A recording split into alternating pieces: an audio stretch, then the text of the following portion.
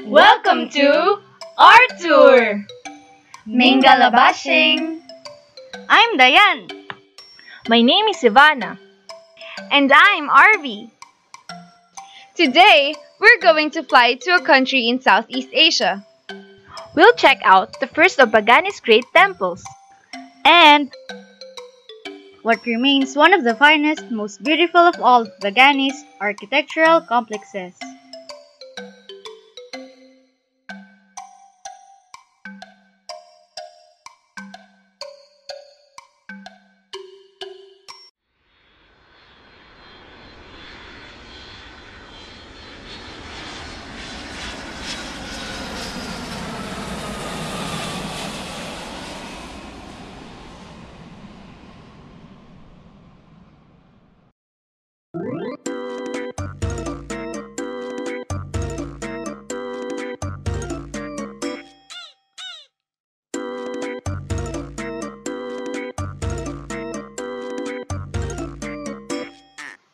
We're in Myanmar.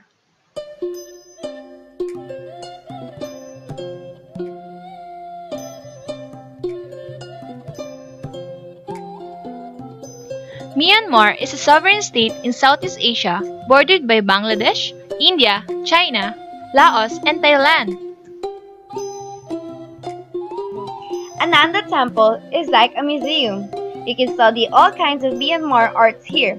Architecture, stone sculpture, stucco, glazed blacks, terracotta, wood carvings, artworks of blacksmiths, and more. Wow! Why is it called Ananda, you say? Actually, there are various speculations why it is named that way. First, when King Kansitha asked 8 arahats or saints to provide him with a design for the religious monument he was about to build, they created the image of Nanda Mula cave hall held to be in the Himalayas. So, the temple was constructed on the model of that image and it came to be known as Nandamu, which in course of time corrupted to sound Ananda. Second, the word Anand means very beautiful. The name Ananda must have been derived from this Sanskrit word. The temple is extremely beautiful. Lastly, there is a Pali word Anantapana, which means the endless wisdom of the Buddha. The temple symbolizes this attribute of the Buddha, hence it is called Ananta Temple.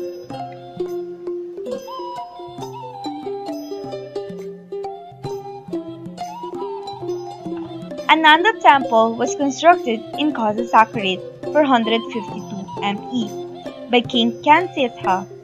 He was also known as Sea Lying Shin. His regnal title was Sri Tribhuvanaditya Ramayaza, meaning the King of Justice who shines like the sun over 3 auspicious worlds. The timing of building this temple is considered as a culmination of religious education that began during the Pahotanya temple building activity in 1080 AD. The Theravada Buddhism adopted by the king motivated him to present the teachings of Buddha to his people in an accurate and a genuine way through the medium of this temple, to unite Burma under one flag and thus creating mass religious enthusiasm. It has been inferred that the king, as the upholder of the law, wanted to convey his firm belief in the Buddhist doctrine according to his interpretation.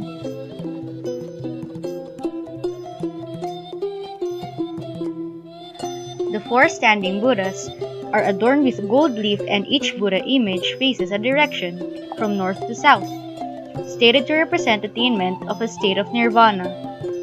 Each is given a specific name: Kasapa, south-facing; Kakusanda, north-facing; Konagamana, east-facing; and Gautama facing west. The size of Ananda Temple is 289 feet from one end to the other, and 168 feet in height from the base to the portion atop, which was decorated with plaster moldings of downturned and upturned lotus petal motifs. The fencing wall measures 596 feet from the east to west and 592 feet from north to south. One architectural wonder of Ananda Temple is the natural ventilation system by means of windows built inside the thickness of the walls. There are light wells in the very high ceiling through which beams of light fall directly on the faces of the four gigantic statues of Buddha in standing posture facing four cardinal points. On each side of the structure are 8 light wells through which light comes, passing through the 3 tiers of walls for a distance of 108 feet and falls directly on the Buddha images inside the niche.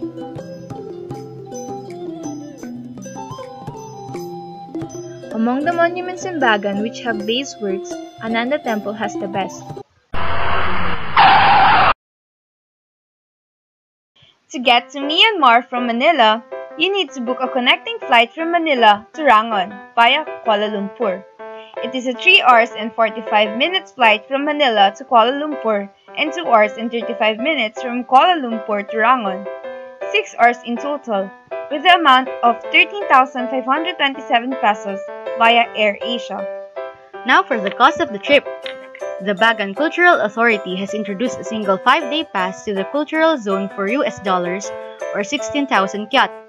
Since the USD is the best value of those options, it is best to bring the required amount in USD before arriving.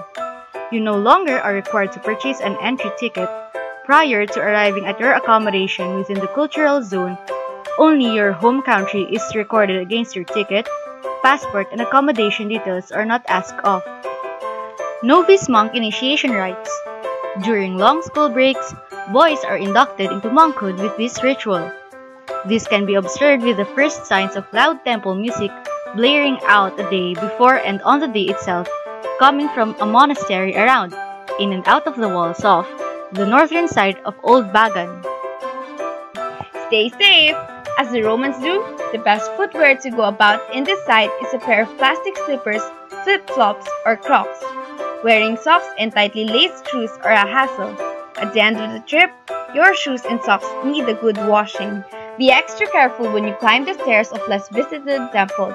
Bring a bottle of water, and once empty, refill it at your nearest travel agency or banks you happen to stop by. Most sites, including all touristy pagodas or temples, have water dispensers with purified water, where you can refill your bottle for free. Knock knock. Who's there? Ananda. Ananda who? My Ananda don't. My Ananda don't. My Ananda don't want none unless you got some buns. What?